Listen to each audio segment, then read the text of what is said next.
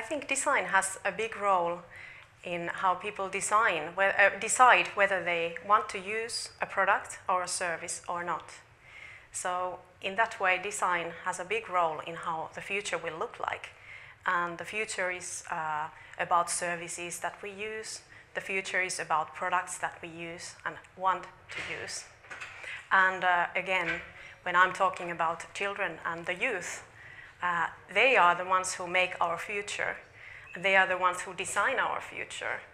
So there, I think I have another connection. Children and the youth and their desire to design the future is very important and meaningful.